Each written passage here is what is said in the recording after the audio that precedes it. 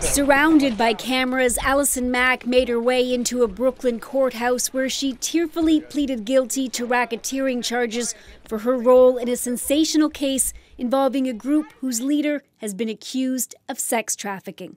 I can't form a rapport with my audience. That's Keith Raniere, the head of NXIVM, which billed itself as a self-help group.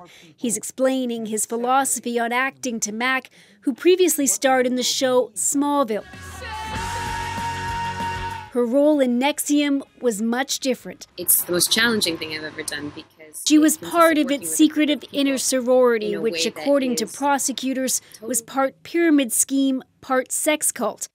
It was that segment of NXIVM that was the focus of an FBI investigation and a CBC podcast. Many of them were branded on their body in a very painful ritual. And then, of course, these allegations that some of those women were being asked to perform free labor and also have these sexual encounters with Keith Raniere. There's a lot of embarrassment, a lot of regret.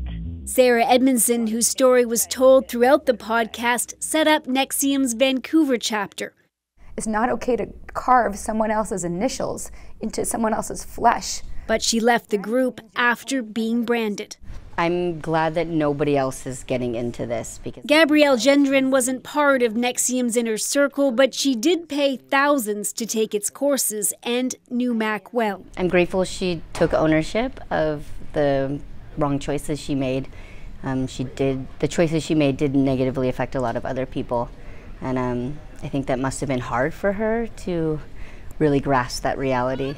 Do they comment on your guilty plea? So much has already been said about NXIVM, but there will be more. 3 of its key players are slated to stand trial at the end of this month, which will give more insight into the group's inner workings. Briar Stewart, CBC News, Vancouver.